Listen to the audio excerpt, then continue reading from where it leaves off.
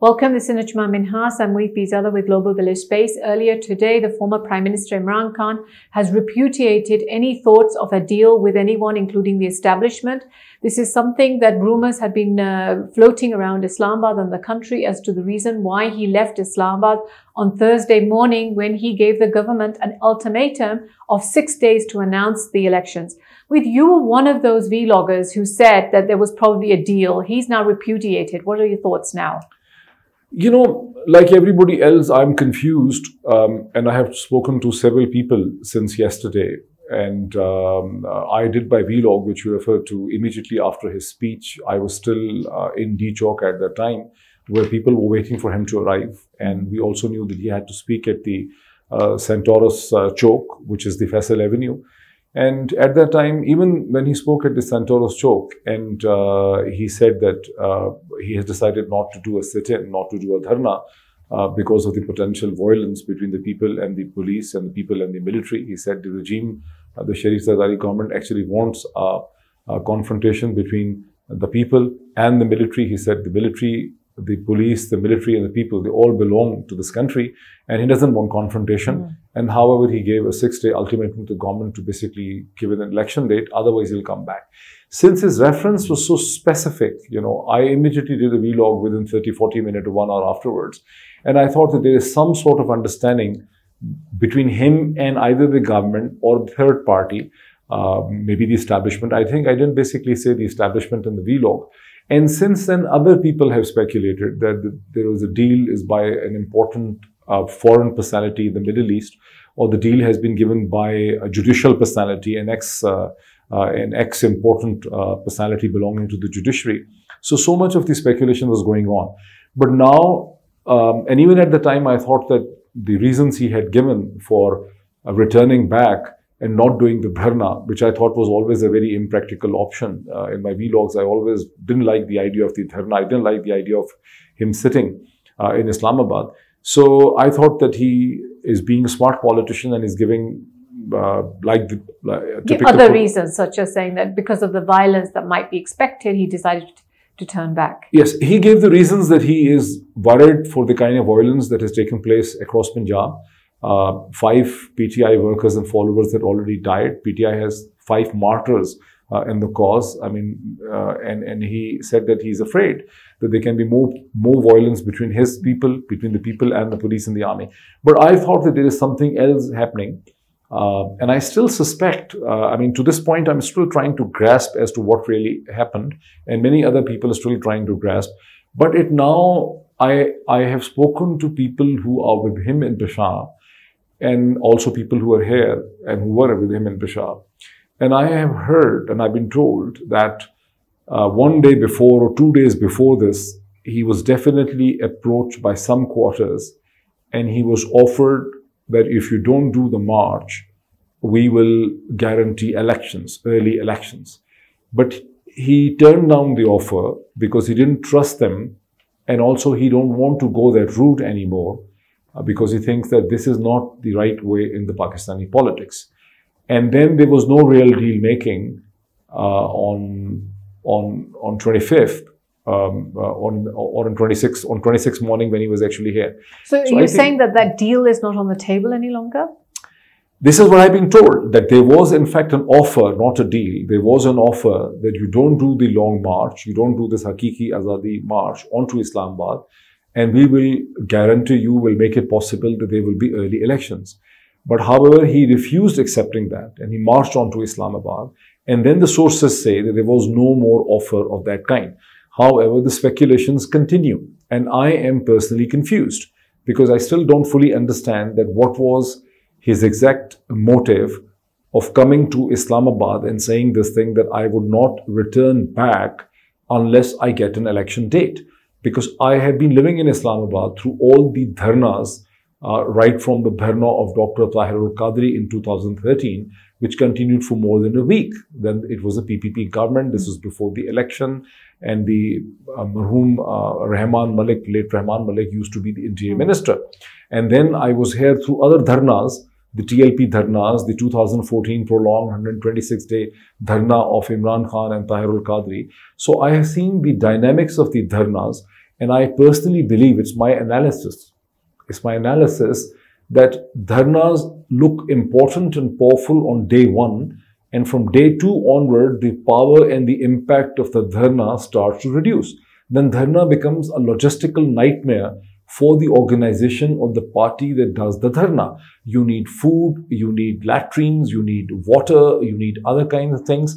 And dharnas can only be successful in large organic cities like Lahore and Karachi or Paris or London, where the local citizens, where there are millions of citizens locally who can keep on coming and going. And in 2014, the 126-day dharna of Imran Khan and Tehreek-e-Insaf was sustained because of the large number of what you call as the day scholars or day protesters that used to arrive from Rawalpindi and Islamabad and used to return back in the night. So in the morning, there would be several thousand people to hear him. And by evening after his speech, he would be left with only few hundred people. So how do you explain him going back? Because his reasoning that it was due to the violence that his people would face. I mean, we all know that whole night there was massive gas shelling in NewYork.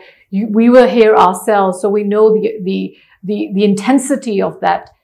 But is that sufficient? I mean, after all, in Punjab, for 2 days earlier, we'd already been seeing beatings, people being picked up. Throughout the day in Punjab, we were seeing the same scenes. Hamad Azhar being beaten up, having a shell attack his face. Umar Ayub being beaten up. So he was seeing that throughout the day. So what was it new that he was expecting at 8, 9 o'clock in the morning on Thursday, which suddenly made him feel that, oh, there's going to be a lot of violence? If you go by his own words in the latest press talk, which he did a few hours ago, he said he didn't expect this kind of violence. He and his other leaders had repeatedly asserted that and he had himself said in so many jalsas, that we don't expect any violence because we want to bring people along with their families, with their wives, with their daughters, with their children. And the idea was to basically bring hundreds and thousands of people. Political rhetoric says 2 million, but we always knew, and I have said in my vlogs that, you know, even bringing 200,000 people into Islamabad is a huge achievement. And in the end, he did arrive with a very large number of people. But the kind of violence that was unleashed by police across Punjab, I mean, according to Rana Sanaullah and the figures I've seen, 4,114 raids were conducted across Punjab. And I've also seen the figure that 1,100 private homes were raided in the early morning. Why does that really matter though? Because if you think about it, I mean, we're told that thousands are about to come. So if they picked up 1,100, 1,200, 4,000 people, what does that matter in the bigger scheme of things? No. We don't know how many people they picked up. They picked up hundreds of people. But I think the strategy of the government, a very draconian and very evil strategy, was not necessarily to arrest the people or to stop them from coming towards Islamabad. The strategy was to create such an element of fear across Punjab that the middle class families who would otherwise come out with their wives, with their mothers, with their daughters, with their children, with the young boys, would be frightened of the consequences. And this is precisely that was achieved across Punjab, in Lahore, in Faisalabad, in Gujranwala, in Sialkot, in other cities, where police was allowed under the MPO3, which is actually the mandate of the Deputy Commissioner. What is MPO3? So MPO3 is the Maintenance of Public Order 3. Okay. This is sort of an ordinance and act, which is actually a draconian law available to the Pakistani administrations. And outside India, Pakistan, such laws do not exist. But in India, it is probably used much more sparingly because we haven't really heard the Congress ordering a crackdown against the BJP homes or BJP in power ordering a crackdown against thousands of Congress leaders. It hasn't happened in India. These kind of things are used in India in occupied Kashmir, on the northeast troubled areas where they have insurgencies or ethnic problems and sort of anti-state political movements. So major political parties like PPP, PMLN and PTI do not use these kind of tactics against each other. That is the common decency that has been violated in this country after 1970s. What does the MPO3 allow you to do as a state? I think the MPO3 basically allows you to enter, to basically arrest and detain the people without a formal process of warrant. The Deputy Commissioner can say that he fears, and in his judgment, there is a risk to the public order, and such people can actually be detained. So whenever, and then they go and they basically they go and arrest the political workers. So police was allowed by the deputy commissioner, and this is what I've spoken to police officers who say that you don't have to blame the police because we work under the deputy commissioner, and in Punjab there is no new police act unlike the KP. So in KP they had a more forward-looking police act which restricts police from so many actions which are possible in Punjab and which are possible in Sindh. So the deputy commissioner authorized the police. So police entered the homes, jumped the walls, broke open the gates and the doors, entered the homes, harassed the people. In most instances, they were not able to arrest anyone, but the purpose was to go and harass their families. So the message was sent to the people of Punjab that, the glove is off and, the steel knuckles are there.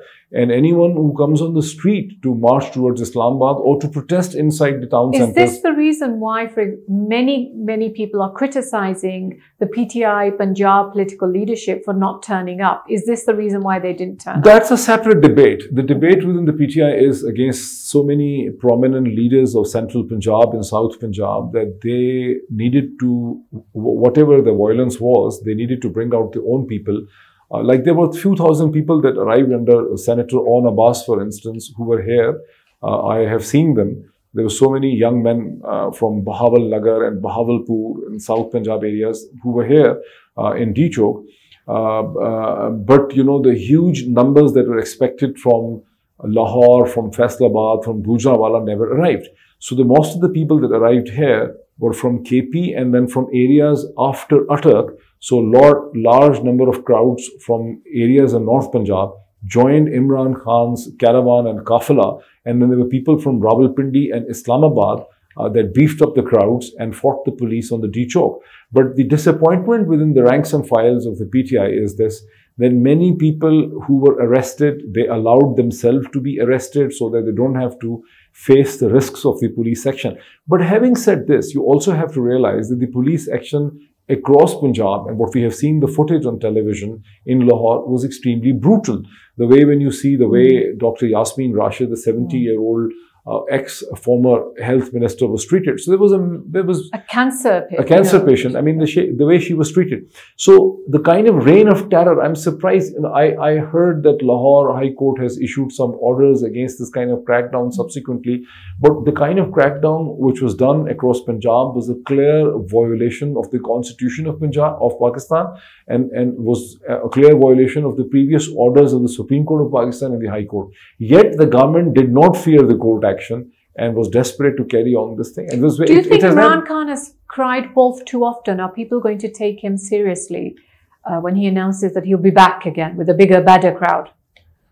I'm not sure he's going to come back after 6 days, because I think coming back to Islamabad in 6 days is kind of very improbable, because I don't know why he said 6 days. I mean, this is what makes me very confused, because, if he would have said that we will come back in 15 days or in 3 weeks, or we will give them this much time, we have made our point, we came here, we brought these, hundreds and thousands of people, but given the fact that there has been violence and the government has called the military, and we don't want to basically face the military, we don't want Pakistani people to be facing the military, it would have made a more wiser stand. By having locked himself into the 6-day condition, I don't expect him to come back to Islamabad in 6 days. Now, it has to be seen. I will probably be meeting along with a group of journalists within a day or so. He has invited journalists to meet him in Peshawar. So I would like to understand. I don't think he's going to come back here in just 6 days. Do you think the PTI party has done enough strategy now for the next the long march that they've announced in 6 days, assuming it goes ahead? I mean, I understand that you don't think it will go ahead, but they've announced that they're going to have one in 6 days. Do you think they're making the right strategies? Are they thinking about what went wrong this last time when they came to Islamabad, or do they think nothing went wrong? In his press talk several hours ago today, he said that we will be more prepared. He warned the government of their tactics, the kind of violence the Punjab police and the police had generally used. And he said that we were unprepared, we didn't expect this, we were totally... Now, he said we'll be more prepared. So someone asked him the question that, what do you mean by prepared? And I was worried, what's he going to say in return? But he handled it very well by saying this thing that, look, we were not prepared. He didn't really elaborate by the word preparation. because for any major political leader of his significance, he's been the former prime minister, he's very frank in his comments. He speaks too much, to the journalists, and somehow or the other, his media team also does not ensure this thing, they don't really screen out the journalists. Anywhere in the world, when there is such an important politician, the media team always screens for instance, Shahbaz Sharif or Nawaz Sharif or Mohtarama Maryam Nawaz and others are not going to call everybody to a press conference. They only call the journalists. If you look, when Maryam Nawaz does her press conferences, only some very kosher and very safe kind of journalists are allowed into a press conference, and there's never any tough questions. The same is the situation with Bilawal. You never hear a tough question, you never hear a difficult question, but all kind of questions are asked to the former Prime Minister Imran Khan. But he said we'll be more prepared. So what does it really mean, we'll be more prepared? I don't know. But I don't expect.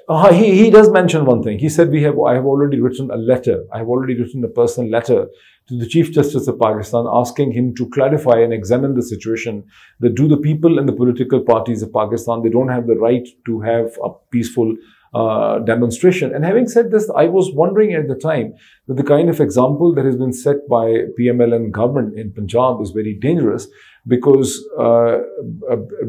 once you unleash the state terror through the police against the public, then ultimately at some point the public will also lose their patience. What if the people start getting themselves armed and they also start attacking the police? Then the only force that will be left between the state and the people would be Pakistan Army, and that's a very dangerous situation. I mean, this is what they did in the Lahore is actually a sort of encouraging civil war in the country. And I hope and I'm still waiting for Supreme Court of Pakistan to call the Deputy Commissioner, the Secretary Interior, and the police officers to take a suo motu notice. And I'm surprised that the courts have not really taken any action so far. I want to bring you towards what happened in Parliament yesterday. Throughout the country, 48 to 72 hours earlier, we've seen massive violence taking place. And yet Parliament came in, hardly mentioned it, and went straight into passing the NAB ordinance, the amendment that they've done to NAB, and getting rid of the overseas Pakistanis' right to vote. I mean, what was happening there, and why did that take such a precedence in their minds that out of all the times they had to now do it right now? You see, first of all, there are a few things we have to understand about the nature of the current Sharif Zardari government and the parliament that supports it. Technically speaking, yes, a vote of no confidence is a constitutional thing, and you can change a government to a vote of no confidence, and they are a legal or constitutional creation. But for all political purposes, this is an illegitimate parliament and an illegitimate government. The way the government was overthrown, the way the horse trading was done, the way these 10, 11 political parties joined hands. I'm sorry for, let me shut it down. So, sorry for this. So, the way all this political alliance was engineered, was created with serious allegations and charges, with, video footages of, literally scenes of horse trading, the way people were bought and everything, and no real explanation has ever been offered as to why the Imran Khan government had been overthrown. Whatever narrative was made of the government's economic inefficiency has actually failed, when we have seen the figures of the National, Economic, NAC, National Accounting Committee, that how this is the second year where the economy was growing for more than 5.5%, and this year it was almost literally 6%. So the nature of this parliament is very suspect in the eyes of the most people, especially in the eyes of the intelligentsia. So while they keep on talking very tough, this parliament itself feels itself internally to be an illegitimate parliament.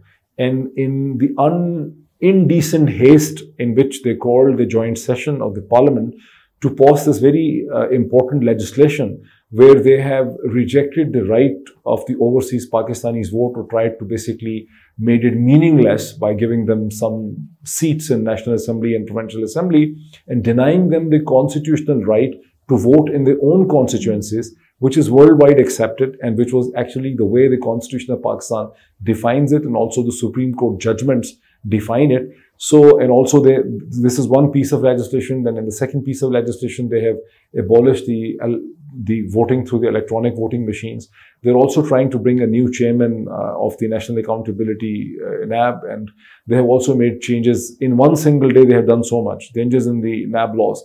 So this actually shows a mindset of a fear and panic. So while they're saying that this government will continue, will complete its term till August 2023, their actions actually reflect otherwise. They're still guessing. They are desperate to get the IMF package. Initially, they said we'll never raise the petrol and the diesel prices. Now, in the first step, they have raised the prices of petrol and diesel by rupees 30 per litre, which is unprecedented in the history of this country or recent history. The prices have never been increased by that margin in one single go. But then economists are telling us that they will further raise the prices very soon in the next few days, because they're lobbying very hard in Washington to get the support of Washington onto the IMF.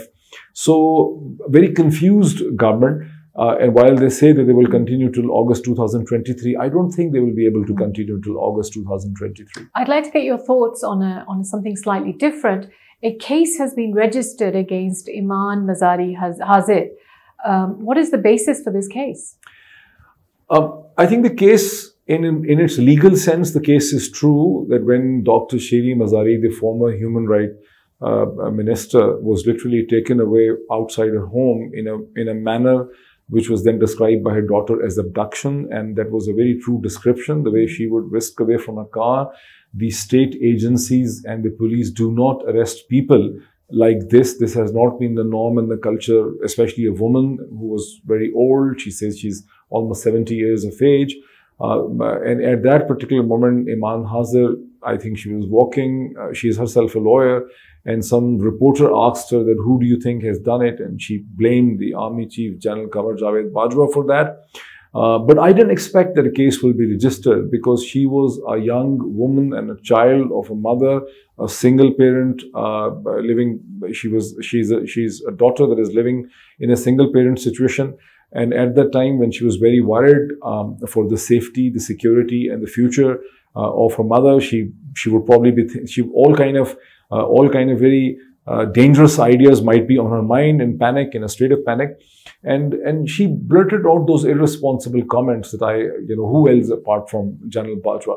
So whereas technically and legally the judge adjoint branch JAG, which has brought the case against her, it makes a legal sense, but I think politically it's a very unwise step. Why do you think it's an unwise step? You see, you have to understand Imran Hazir. I mean, Imran Hazir is a sort of a left of Pakistani politics. Ever since she came back to Pakistan after completing her studies in law from UK, she has been a very pronounced and noted critic, not only of the establishment, but also of Imran Khan. She has been a very prominent critic of Imran Khan, of Pakistan Tehreek-e-Insaf, and the politics of her mother. Right. Despite the fact that she lived with her mother under the same roof, and her mother has been an important member of the cabinet and party of the Tehreek-e-Insaf, she has been a very vocal critic of Imran Khan and PTI. And she has been a vocal critic of Imran Khan and PTI because she is anti-establishment, right? And she thought that Imran Khan and PTI are pro-establishment. I have reason to believe from common friends in the city that she also, is very much against me, because she thinks that I am very pro-establishment. I'm a great supporter of the establishment. So this is her background and profile. And in this profile, the judge adjoint branch, the JAG branch, bringing this official case against her is a very unwise step. Legally, it is correct. The case is true legally, but it's politically very unwise. And I think as the case will progress, she has already been granted a pre-arrest bail by Islamabad High Court, because given the politics of the country, hundreds and thousands of people are saying all sorts of irresponsible things on the Pakistani street. Right. Politics always has its own dynamics. To control the political dynamics, you have to do actions that soothe the nerves and change the narrative. So we should dismiss it as white noise rather than highlight it. They should have just ignored it. Once her mother was back, she was not going to repeat those words. By highlighting it, by bringing a case against her, they will turn Imran Hazir Mazari into a great figure, into a hero for the and whereas there is a very powerful military establishment in the country, there is also a very strong anti-establishment lobby in the country, in the civil society, in the English-speaking community, within the bar associations, the legal community. And now, by doing this unwise step, the judge, adjourn branch, have given them a hero. And this is going to become very ugly. And if anyone would have consulted me, or I would have advised them not to take this stupid step, it has been a very unwise step which they have done, and I'm surprised they have done it. We thank you for sharing your thoughts with us today.